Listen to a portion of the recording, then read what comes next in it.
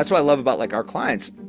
When they are in a relationship, they talk a lot about it. And they're like, oh my God, this is what it looks like. This is what it feels like. This is how it finally is. Like I'm 65 and I'm finally met the guy that I've been looking for my whole life. And this is what it feels like. It's easy. It's just easy. Like it finally clicks, right? And he actually listens to me.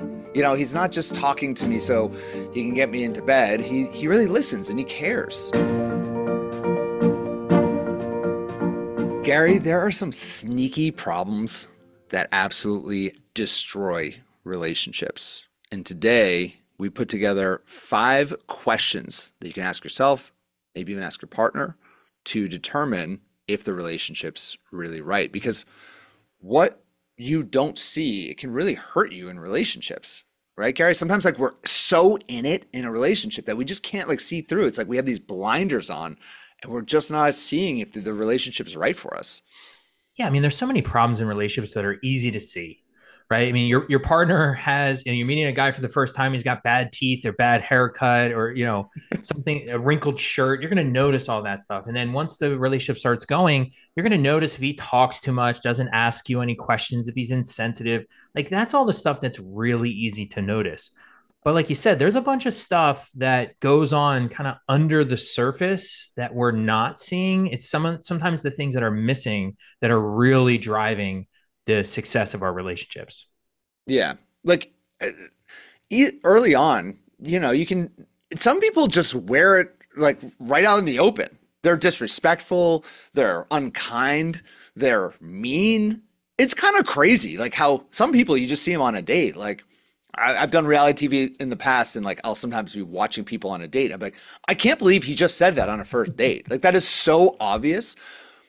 But like put those aside, then there are other situations where you're in a relationship and you start to fall in love with someone and you start to really develop these real feelings, and then you just struggle to see through the fog of love. I mean, I call it the fog of love. And we all like succumb to that in many ways. It's like when you really love someone, it sometimes just blinds you. I mean, Love is Blind, right?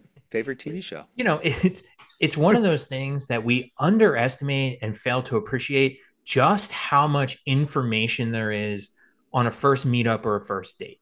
There's so much that we're processing. And so when we're overburdened with information, we basically just go to the most obvious things. And so those shiny objects, those easy to see things, that's what we pay attention to. But it's those things that are missing that are sometimes more important, and they're just a lot harder to pinpoint.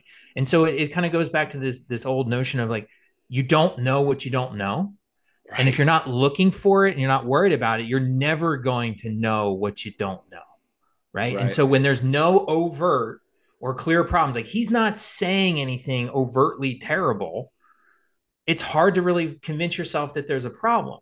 And so, particularly when your relationship's going on for a little bit, you're in the date 2 or 3, and it's like everything's overtly pretty good, but you just kind of have that feeling that something's missing.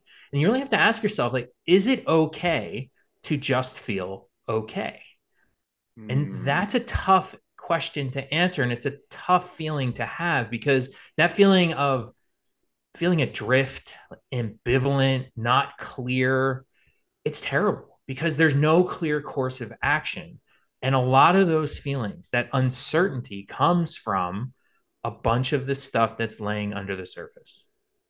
well, you know what are the most dangerous relationships, Gary? Like the most dangerous connections to have with a guy or a person is not when he's a 1 out of 10, certainly not when he's a 10 out of 10. It's when he's a 5 out of 10 or a Yep. 6 out of 10. And I'm not talking about physically. It's like Yeah. when the connection's a 6 out of 10, when it's like just okay, right? That's where it gets really tricky to figure this stuff out. And we hear it all the time from our clients. It's like, he's good, he's okay, but there's also like, I don't know, there's other things going on under the surface that I can't quite uncover. Yeah. It's like this relationship purgatory, right? And it's this Yeah. in between state. He's tenaciously mediocre. And it's just hard to figure out what's going on and which direction to go. And so, when there's these less obvious, unseen kinds of issues, I'm calling this relationship negative space. And so now you're probably wondering what the hell is that? What And what the hell is that, Gary? it's something I made up. Because, and this is something I made up based on a bunch of research I did looking into the issues we're going to talk about on the podcast today. And this, quite honestly, Adam, is why I love having a podcast, because we're talking about this thing that literally no one else on the planet is talking about, because it's something that I created. Right. Perfect. And I so love it's to hear it. impossible for anyone else to have thought of this because I did. Gary, this is why you're the chief love scientist at Love Strategies, baby. You come up with this amazing stuff. I'd love to hear more about it. Let's dive in. So this is like me nerding out just a little bit, but it's like this is something you won't hear anywhere else. Even though you haven't heard of this concept, relationship negative space, I promise you, it's causing problems. Or I mean, hopefully it's not, but it is the source of a lot of problems, and you have no idea that it's going on. And so the obvious question then is, What is negative space? what is negative space? Tell me. Here's my definition in terms of relationships. It's what's missing that also creates meaning. So it's what's missing that also creates meaning. And so when you understand this, it's kind of the things that you feel, but you can't quite put words to. It's this feeling of something's just not quite right. It's not quite there. It's kind of these things that are tugging at your intuition a little bit. And so negative space as a general idea has existed. I did not make that up. Applying it to relationships is unique to this podcast, but negative space isn't such a wild concept. You have heard about this before. Here's what I consider the best example of it is, have you ever seen the horror movie Blair Witch Project? Yes, and I didn't sleep for like a week. Right, It was right. like Everyone 30,000. has that reaction. The Blair Witch Project, if you haven't seen it, it's not a typical horror movie, but is literally the scariest movie most people have ever seen. And the thing is, you almost, I don't know if you ever really see a monster ghost where like you don't see No, any. you just see him in the corner at the end where he's like he's demonic, I think. Yeah. Demonic. Sorry, demonic. Yes. Demonic. He's demonic and you're like, "Oh my God, what's happening with this guy?" But you never see it. Right. It's lurking. It's there. It's in the background. It's just, and your mind just starts going and you start scaring yourself. This same kind of thing happens in relationships. It's also negative space is most prominently used in architecture. And so architects will talk about the space between the stones as, or the space between things as being definitional to the space itself. Minimalism. I did a deep dive into this whole thing, but minimalism in architecture is all negative space based. Graphic design. If you've ever looked at a FedEx logo, which you have, we have all seen a FedEx logo. Have you noticed the white arrow in the FedEx logo? I have not. And if you haven't, I just changed your life for the rest of time, because you will never look at a FedEx logo again without seeing a big white arrow in between the E and the X. And that's negative space at work, right? Right. What's missing gives us meaning. And so in psychology, it's also something we talk about, although we don't necessarily always think of it as negative space. It's the unexpressed or unspoken aspects of what's going on. It's kind of like a Freud unconscious almost. Research in clinical psychology talks about this in terms of, what clients aren't talking about and how impactful that is. And so it's just generally this space where your emotions and thoughts and motivations and experiences, like these things that are operating that you're not fully aware of. And they're hard to notice because we don't actually think to even look for them. And it's hard to know sometimes the extent of the negative space. Because sometimes in relationships, as things are developing, some people blow a small amount of negative space into major proportion. Yep. And others do the opposite when it's like a massive amount of negative space. Like this guy, oh my God, like you should be feeling more than you are. Like, yeah, something's off, but it's like, hey, there's a lot. So it's a hard thing to measure when it's coming from internal, because it's not this overt emotion that's just like, oh, I'm feeling this right off the bat. I know exactly what's wrong. It's just like this, if I'm getting this right, it's this inclination that like, there's just something that's missing from this and I can't put my finger on it. Is that fair to say? Exactly right. And it's like you said, when you can't measure it and it's not easily quantifiable, it's easy to ignore and it's easy to not even bother to look for. And that's a big problem, because when you completely ignore this stuff, you start making it excusable. It becomes more persistent. It becomes more invasive. And it's just more and more subtle. It just keeps coming back because you're not doing anything to address it. And so it just grows and grows and grows. And then ultimately it threatens your relationship, the thing you worked really hard for. And you just, things fall apart and you don't really know why. And, you Right. talk about some of the worst relationship experiences. That's definitely one of them. Yeah, and I love the way that this format has been put together because we're going to be talking about questions today. And I think a lot of people are always looking for answers off the bat, but sometimes when you're looking for an answer, it's more so like I'm looking for what questions to be asking.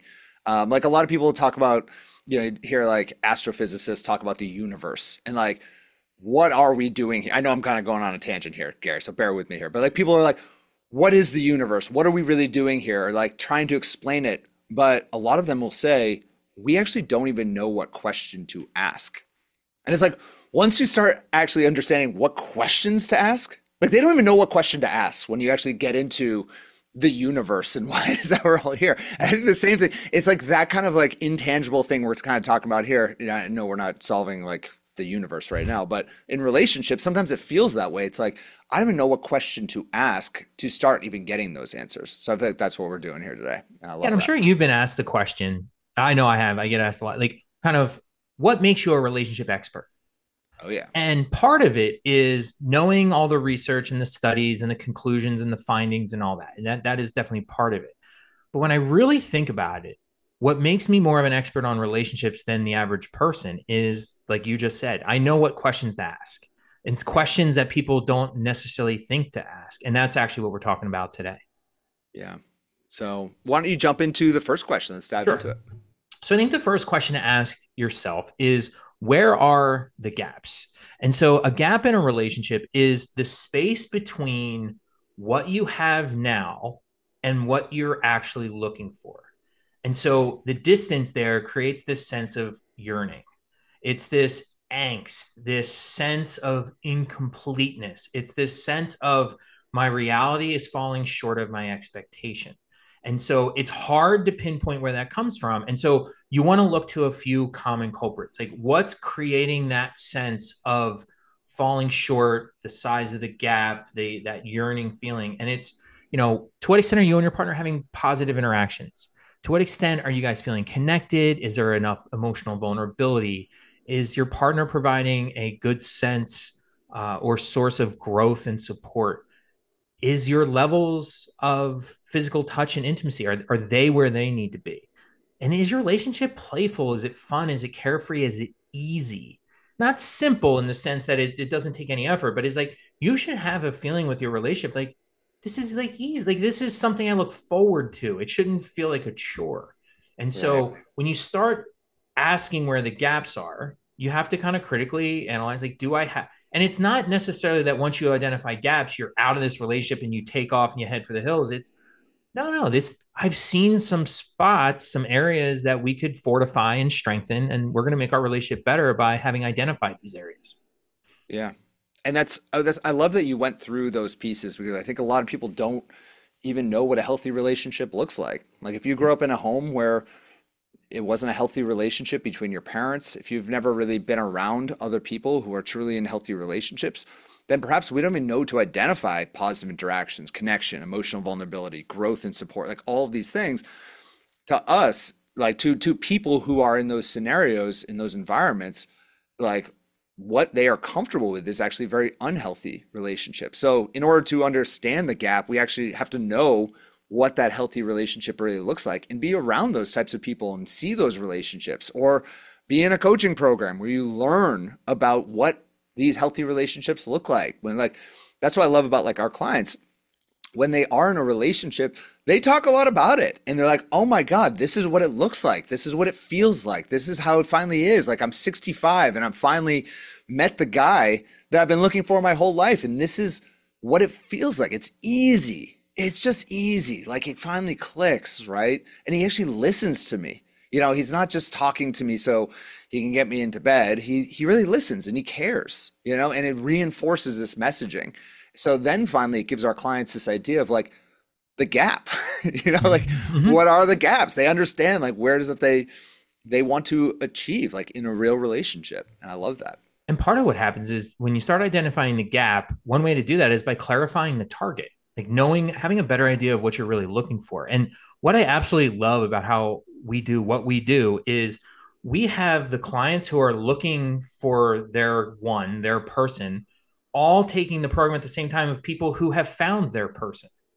And a Right. lot of times our clients, they find their person through the program, they stick with the program, and then they become mentors to the women who are looking for their person. Like there's one client we have right now who in the last 6 months has gone from crying, like complete, lost, chaotic, thought she was never going to find her guy, decided she was going to be single, bounced back from that with our coaching. She found her guy. And now she's on our masterminds and afterwards in the community, just talking to everybody about what it is to have a good relationship and saying, no, no, this is what a good relationship looks like. And it becomes this mentoring thing where you don't often get that, where the people who are looking for love and the people who have found that high quality, fulfilling love get to talk to each other in this concrete way and really shepherd each other through the process. And it gives a lot of credibility of it gives a lot of belief to the other clients because like all day long, you and I are married, we've been in relationships for over a decade, 20 plus years for you, 10 years for me. So at a certain point, some people are like, yeah, you guys are just guys and you guys are whatever, younger or whatever it is. But when a client who's in a similar age group actually experienced that, suddenly now everyone's like, oh, I can actually close this gap. It's Yeah. really interesting. What am I doing with this current guy who I've been in a situationship with for 4 years, and he only calls me at 11 p.m. on a Friday night to come over Right. after he leaves the dive bar after 12 beers, or whatever it is. So, Yeah. But yeah, I think we could talk. to close the gap, you got to identify it, right? You have to see it first. And that's this whole negative space thing is you have to see that it's there and then you can do something about it. Amen. Amen. The second one that I loved when I read through the notes of this is what aren't you talking about in the relationship?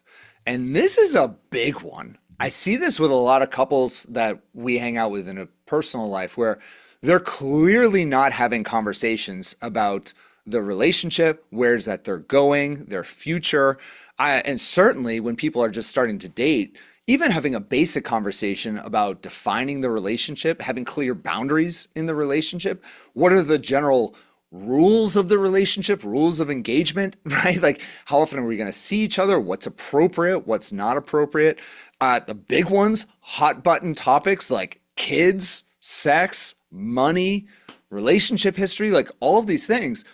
I've known honestly, I don't want to be hyperbolic, but I will say this. I know hundreds of like women, not clients, but women who have gotten married without having these basic answers, like to these questions, the hot button questions. Like, where's this guy want to live? Like, just like a base, how does he want to spend his life? And then they get married and she's like, well, I want to be a city girl. He's like, I want to be a farm guy. And they're like, what? You know? Like, how did you not talk about this? Just have a basic conversation about where you're going. And sometimes those things change. Like, look, as relationships go on, they change, and that's great. Keep talking about it. See if you can build alignment. We call it relationship alignment. Get on the same page. Sometimes people are gonna have to sacrifice, but at least have the conversation and not just have it be this like underbelly in the relationship of this unspoken conversation that's never happened. Yeah, and very much related to this is another real key piece of negative space and communication, which is silence. Just, Yeah. not talking in general about things. And sometimes people really see that as positive. It's like, oh, we're comfortable and there's just not a lot to talk about because everything's just kind of on an automatic pilot and everything's going great. But a lot of times that silence can just be a signal of apathy, right? It's when you've given up on somebody, there's no need to address things with them. And so, I say this to students all the time. The fact that I give you feedback on writing, on, public speaking or whatever, is because I have a belief in you and I know you can do better and I know there's more here. It's when people stop giving you feedback that they've given up on you. And so Mm. feedback and willingness to engage, willingness to have those conversations is a really, really good sign, right? You don't want to be in this silent, sometimes you're like, everything's fine. Like, we just don't need to talk much. Like, what else is there to say? And it's like, Okay, but why are you not talking? Like, why is it a power thing? Is it an unspoken tension? Are there secrets? Is there some kind of underlying anger or resentment and people are just being avoidant about conflict? Silence is one of those big negative space things where you have to get a good handle on exactly what's going on there. Well, it's my favorite thing in the world when a couple will say, "Oh, we never fight. We haven't been in a Right. fight in 10 years." I'm like, "Red flag. Yes. Someone's not talking about something. Right. Trust me." Because it's natural for there to be some level of conflict in a relationship because you're two human beings with sometimes different priorities. Look, that's just the reality of being human. She's going to want to do this thing. You're going to want to do this thing. He's going to want to go in this direction. You're going to want to go in that direction. And what's happening in those relationships, usually one person is just dominating everything. And the other person's like, oh, I don't want to rock the boat. So I'm just going to go along with it. So there's always something there. And I think that like, it's funny because I grew up in a household where there wasn't much fighting.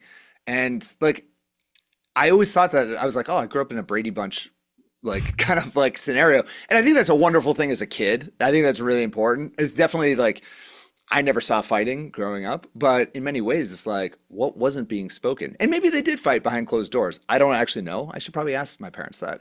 But it's like conflict sometimes is a necessary part of a relationship. It's not saying you're having like blowout fights all the time, but being able to have a conversation when it's sometimes difficult and it's like, hey, look, I want to go in this direction. I see you're clearly going in this direction. Let's talk about it and let's see if we can find some common ground.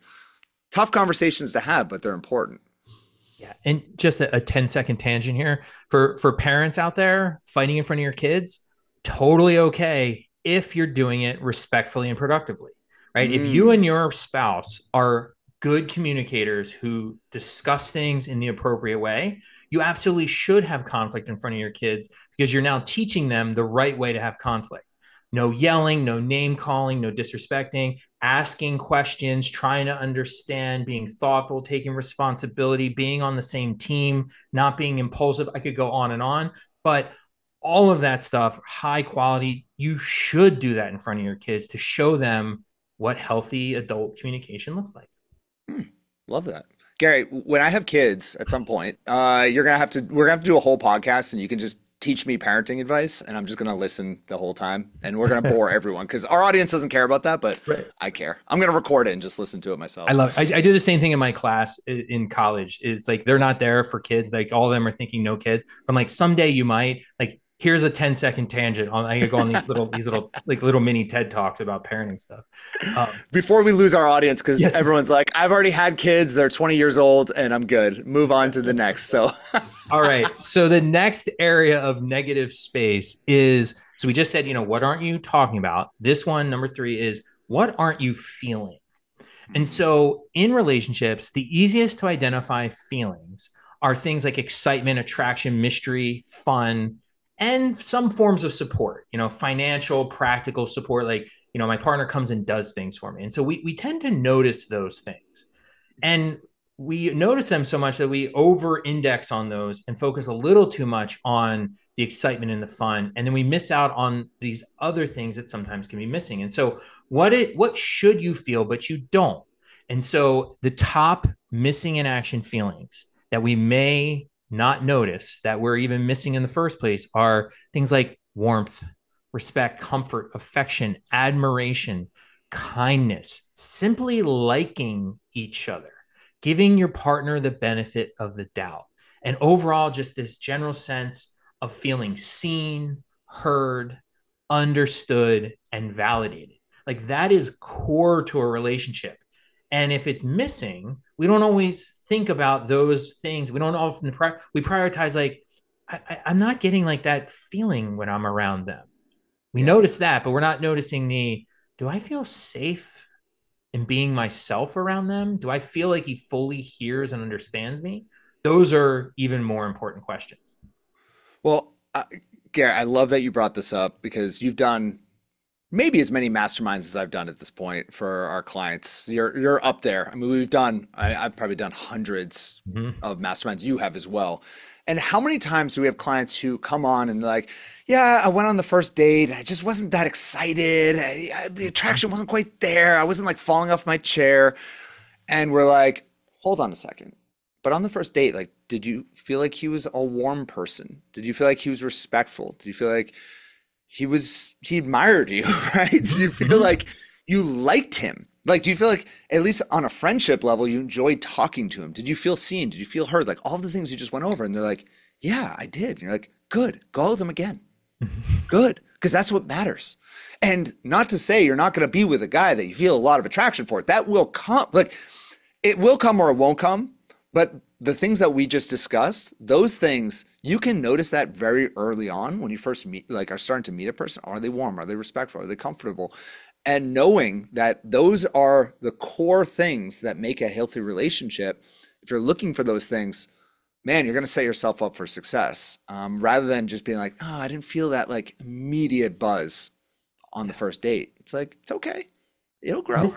this is one of those areas where identifying negative spaces, relationship negative space is super important because not everybody knows to look for warmth, feeling heard, feeling understood. What everyone does know to look for is were there sparks?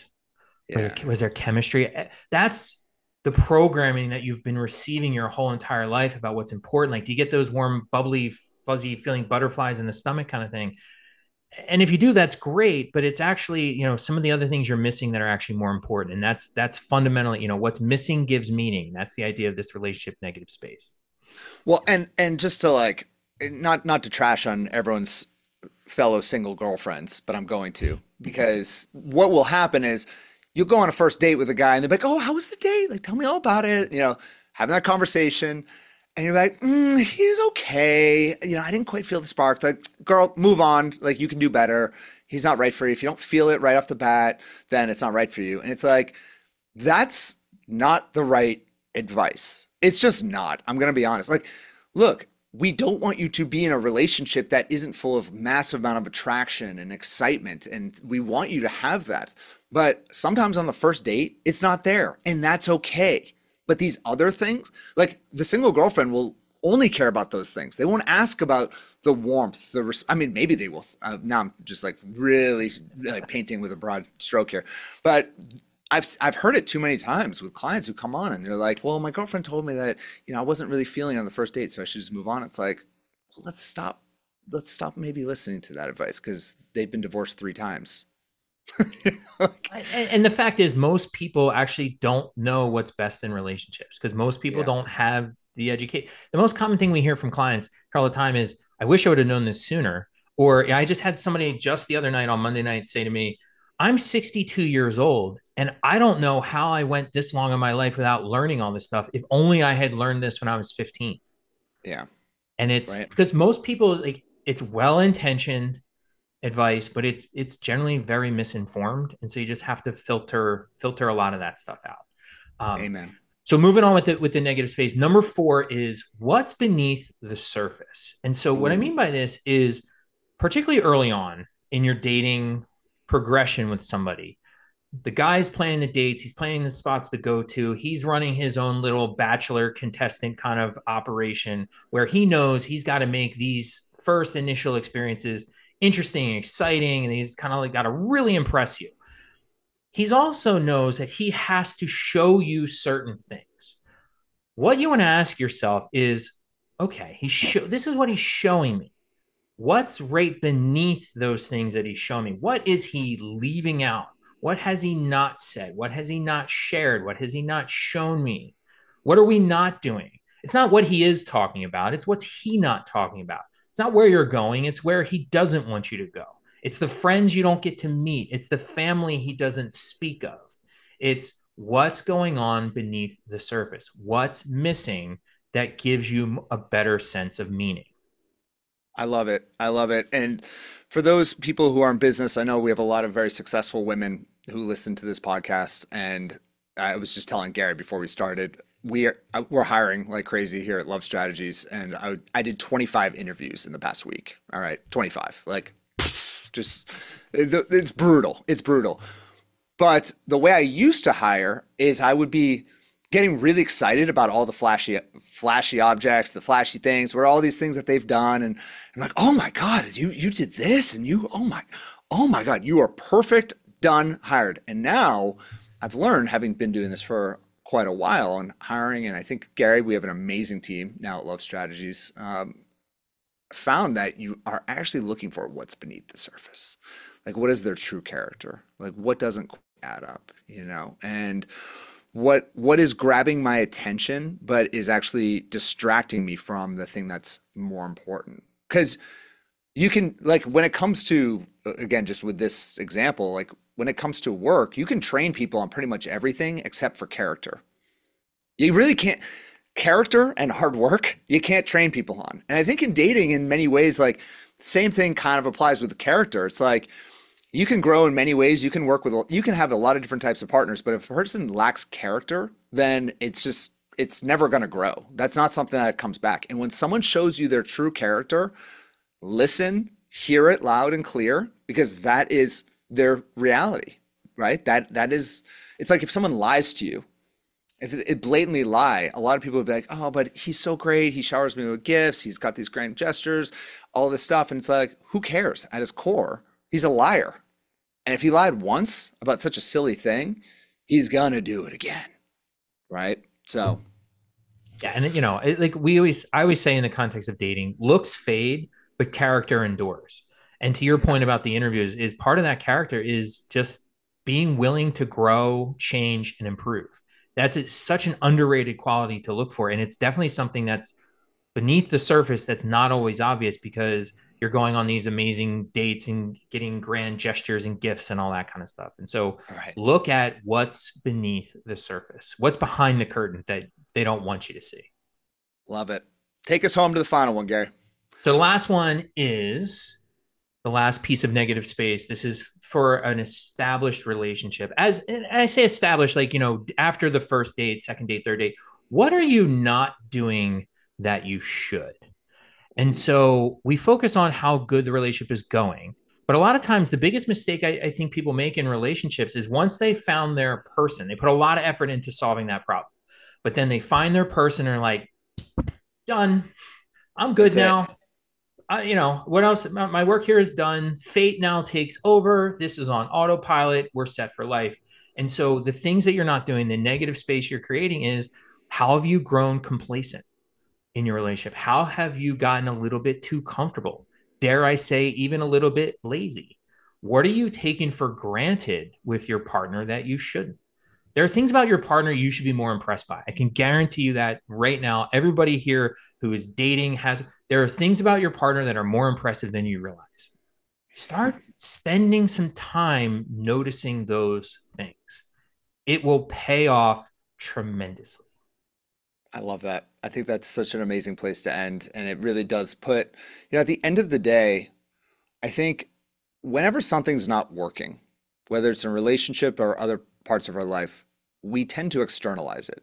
Like, we tend to be like, oh, it's my partner, certainly in relationships, or if it's like health and fitness, you're like, oh, it's my genetics or whatever, we externalize it. But I think a healthy way to always approach challenges is to just start with, how am I a part of this problem? Right? Like, what am I not doing that I should?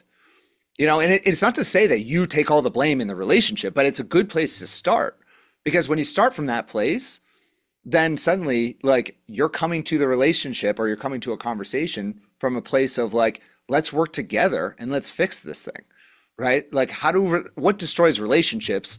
Coming into an argument and be like, you did this, you're wrong, you're the problem, you. Now imagine if both people come to the conversation and like, how can I show up a little bit better? Right? Like, I'm trying to show up. I clearly have gotten late. I'm maybe lazy strong, but I've maybe gotten a little bit complacent. Like, what can we do to like spice things up? How can we, go on a date night or do anything that just kind of like sparks things again? And ideally, if you're with the right partner, he's going to be thinking the same way. Right? And now that's two people working together, coming from an approach of like, I'm going to focus on bringing my best self to this relationship. And thus, 1 + 1 = 3. Yeah. And so, just to wrap up this idea of relationship negative space, it's really be on the lookout for the things that are lurking beneath the surface, the things you're not noticing, because what is missing is what in many ways gives your relationship meaning. And so those feelings of being adrift and just really not clear about what's going on, instead of just noticing that all the things that are easy to notice, start digging just a little bit deeper, asking yourself these 5 questions.